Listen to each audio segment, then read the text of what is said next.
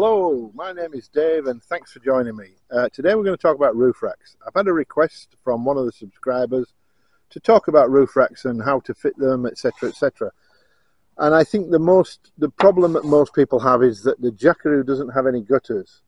So they buy a roof rack that fits on gutters and there isn't nowhere to fasten them to. So you've got to make mounts. So let's talk about that. I've got a bit of a script here, so you're going to have to bear with me. Roof racks. What to buy, where to buy it? Well, what to buy. So roof racks come in two flavours, aluminium and steel. I've got to make a point here that it's aluminium, not aluminum. We're not American, we're not the idiots from over the pond that can't speak properly. Aluminium is what it is. It's not aluminum, okay? Rant over. So why do we have two different materials? Generally, it's for weight saving. Aluminium is much lighter than steel, but the trade-off to lightness isn't anywhere near as strong as steel. That's what the problem is. So for lightness we use aluminium, for strength we use steel. How do we choose? Well, much depends upon the use you have for a roof rack. All cars have a roof weight limit, and I'm told that the long wheelbase Jackaroo weight is around 80 kilograms, but I have never seen that written down officially. There's nothing in the handbook, there's nothing in the workshop manual.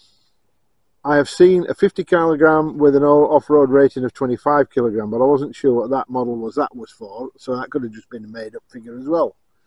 So until I see it written down officially, I'm a bit skeptical. ProRack, an online entity, state that it's 75 kilograms, and the Rhino Rack state that it's 67 kilograms when you have 2 bars, and 100 kilograms for 3 bars. Now that makes a lot more sense. 67 kilograms is a bit of a strange number to guess, so I'm suspecting that they've got it right. So I'm going to give you a bit of a scenario here.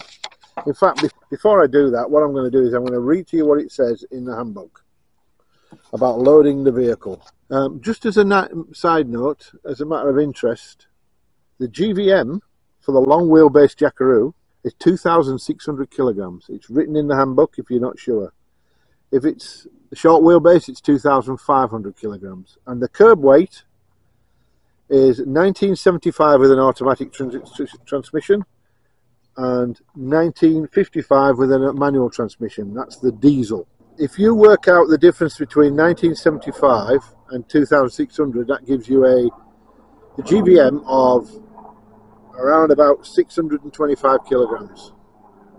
Well, that's exactly 625 kilograms. And you've got to remember that everything you add to your car, like a bull bar or a roof rack, all add to the GVM. It's the overall weight of the car, the gross vehicle mass. So anything you put on your roof is counted as GVM. Anything that's attached to your tow ball at the back is GVM. Okay? So just bear that in mind. So that will, let me read to you first what it says about roof racks.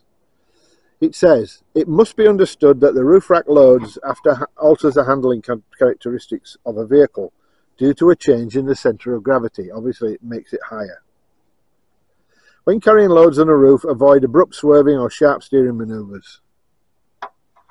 Remember to take the roof rack load into account when determining the GVM, as your vehicle cannot carry any more just because it's stored on the roof. That's what it says. There's no figures or anything. So let's keep going. What are the choices? Steel or aluminium, I reckon. And flat or with raised sides as a cage type. I've got a raised side one and it's steel. And in our case, 2 or 3 roof mounts. I don't know how many vehicles have 2 or 3 roof mounts. So we've got the additional complications of the number of mounting bars that we have. So I've got 3, and 3 is the best way forward, I think. So the mounting points on the Jackaroo. There's one mounting point on the back. There's the second one in the centre, and there's the third one. And as you can see, they're bolted on. Now, bolted on mounting points are great. They give you added security, and once you've got your roof rack on, that's that. It's pretty much on there, and you're done.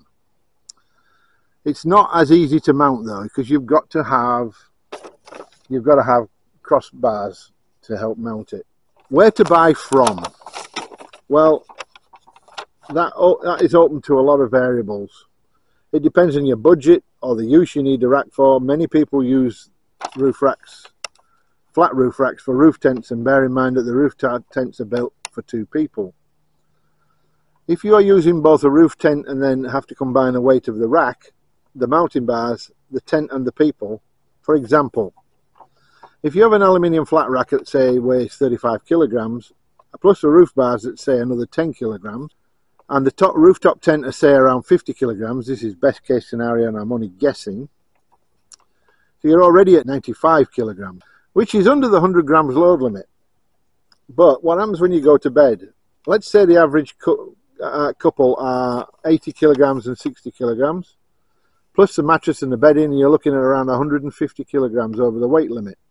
That is likely the best case scenario. So I know you're not driving around when you've got your roof tent up, but the point is that that roof tent is on there all the time, so you're always carrying 95 kilograms of weight. You can go budget like I did. At the time I was buying all sorts of things. I was trying to repair the car, so I didn't have a lot of spare cash, so I bought a budget. I went to King's and I bought a Prado 150 rack. They manufacture that. It's quite heavy, but it fulfills what I needed it for. It's a gutter mount rack. If you feel the weight of the gutter mounts, then I reckon that the 3 bars that my son made for me to put on the roof don't outweigh the weight of the gutter mounts in the box, because they're really heavy. Tradesmen's racks will build and fit a rack for you for around $1,300 to $2,000 depending on what material you want. There are other companies that sell off-the-shelf racks such as Rhino Rack would help you to decide what is best.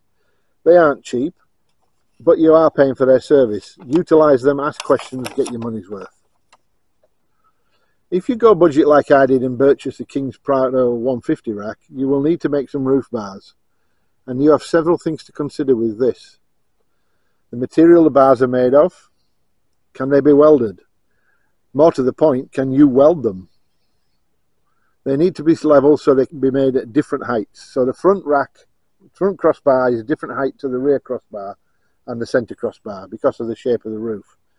And they all need to be level at the top when you put your roof rack on.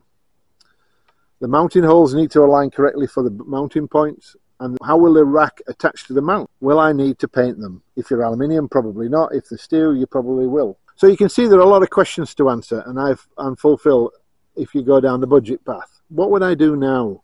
If I was buying a new roof rack, knowing what I know, what would I do? Given that I run a budget bar with homemade mounts, and I have for several years, and it does what I require, the only improvement I could make is lightness. If I were purchasing a roof rack knowing what I do now, I would buy a flat aluminium rack.